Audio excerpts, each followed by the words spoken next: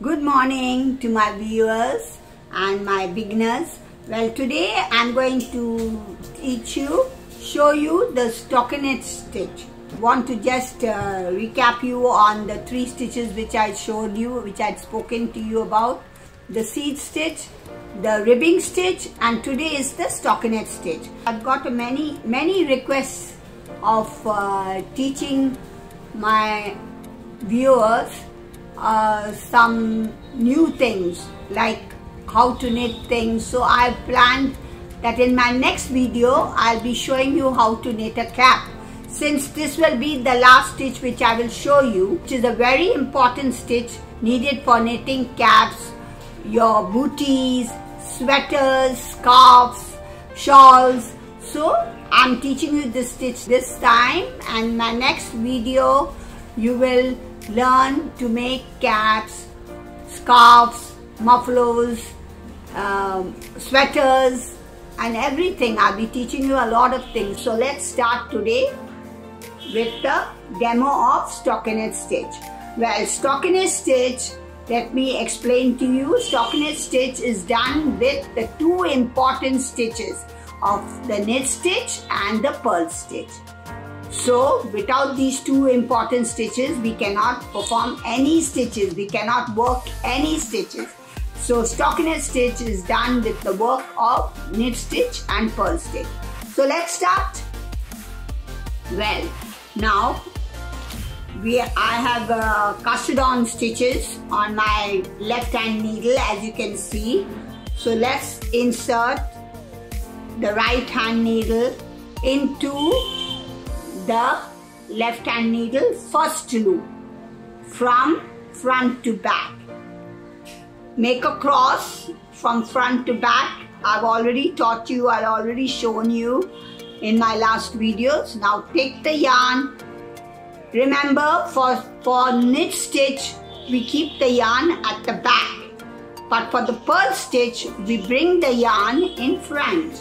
Insert your needle from front to back, lift your yarn, wrap it around from back to front in between your cross needles, and push your right hand needle out with the loop. You can see the loop. Now drop the left stitch off your needle.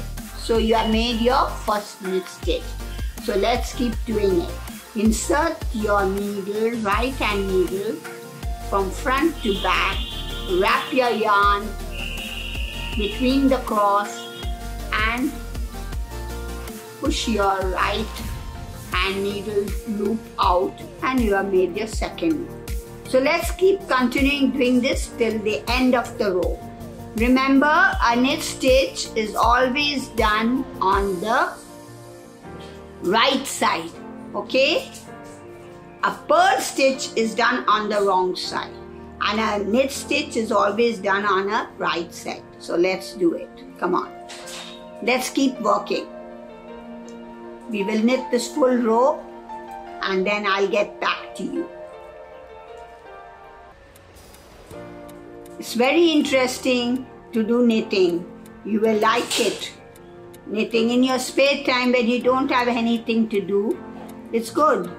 And with these 2 stitches you can knit a lot of things. You can make sweaters for your little babies or your friends or your grandchildren. Sweaters, caps, mufflers, booties, mittens. Only with these 2 stitches you can make many things.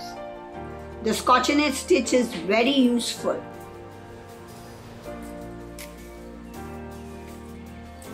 I'm almost to my end of my first row. This is my first row, which is a knit row, and it's on the right side.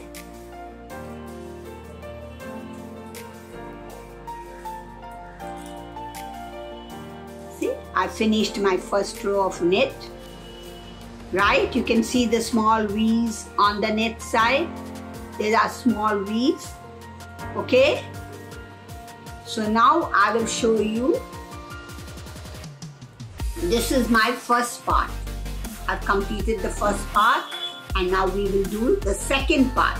The second part includes the purl stitch. Okay, so I will show you now. Now for the second part, we will flip the needle. The needle which is this side, we have done the knit stitch, right? We have completed the knit stitch. So we will flip the needle to purl wise. That was knit wise, now we'll flip it to purl wise. Okay? So now since we have flipped the needle to purl wise, you can see the knit has all the V's in front here, and the purl side, as you see, there's little bumps which we just made. See, this is the purl side. Purl is bumpy, right? And the knit is got V's and it's flat, but the purls are bumpy. They have a little bumps on it. Okay? The right side is purl stitch, the left side is the knit stitch is on the right side and purl stitch is on the left side. So let's begin now. Purl stitch, you all were taught to do purl stitch. So insert your right needle. Insert your right needle into the first loop from the front. This is the back side of the loop, the back of the loop. This is the front of the loop. So insert your needle in the front of the loop and take your yarn. Remember, when we are doing purl, the yarn stays in front of it. Okay? When we are doing knit, it goes back. So keep your yarn in front. Take your needle, insert it in the front of the loop. Take your yarn, insert the needle from top to bottom. Take your yarn, wrap it around from back to front and push your loop out and drop your loop from your left stitch. Come on, let's do it again. You know very well. Insert it in the second loop. Again, wrap your yarn around the right needle and drop the loop down from your left needle. Just keep doing this. Now in my next videos, you will be seeing, I will be teaching you different things to make. Okay? Since I told you I've got many requests by phone to teach some nice beautiful caps which I'd shown you. Caps and booties and mittens I'd shown you. So many of my viewers liked it and they requested me to teach them how to make it. So I'll be showing you in my next videos all that. Now this is the main stitches which you need to make those things.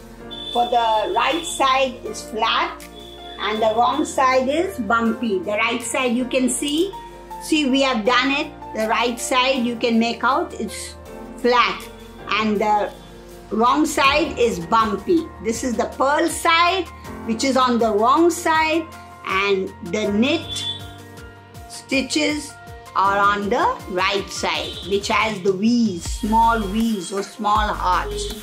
Okay? For stockinette you just have to work one knit and one purl row.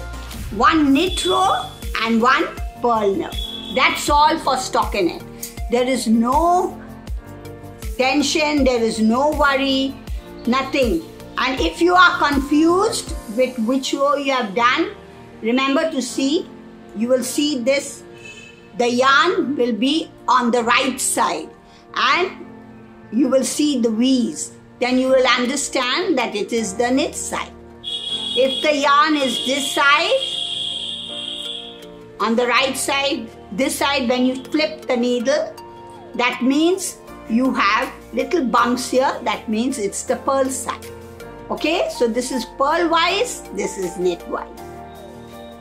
Remember, there's many ways of tension of putting your needles when you're knitting your wool yarn. Some put it with the thumb, some put it with your index finger, but I'm very comfortable using it like this with my right hand and my index finger. Okay? It depends on you, your choice, what you like to do it. Okay? Now, and one thing I want to tell you, all the odd numbers are the knit stitch and all the even numbers are the purl stitches. So these are the odd numbers.